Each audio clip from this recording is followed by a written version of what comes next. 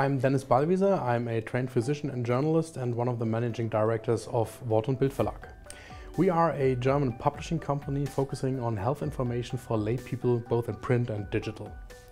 When ChatGPT first was launched in 2022, we thought about how we could incorporate AI into our work here as a journalist. Being journalists, we had initial concerns about AI and talked about it a lot because people were first thinking about how AI would replace them. In health journalism and healthcare generally, it is so important to get the facts right and use AI in a way that is unable to hallucinate.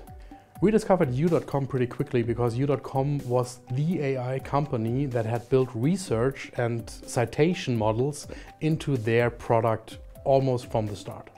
And with U.com it was fascinating for a rather old publishing company coming from print publications from Germany to be able to talk to tech guys from the Valley in the United States who are actually doing this AI stuff.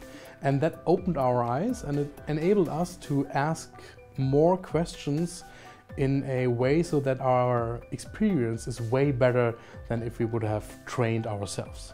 We are currently doing two projects with U.com. One where we put U.com into our journalistic product for the end user, and then a different set where we try to give our journalists all the sets of U.com's abilities to streamline their work process.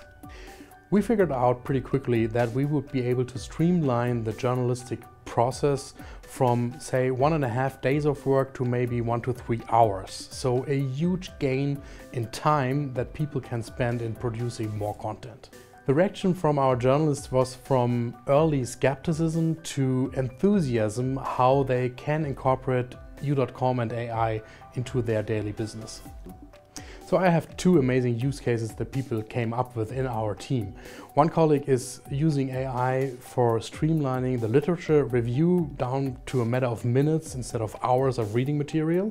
And another colleague is using it to photo capture the text captions and only picking the best captions for the photo that he's using. So my advice to peers watching us today would be to do 3 easy steps. Start with a small project and start early without thinking about it too much. Give your colleagues the ability to actually use AI and ask questions, and talk to the people who are building the AI machines to learn the most of.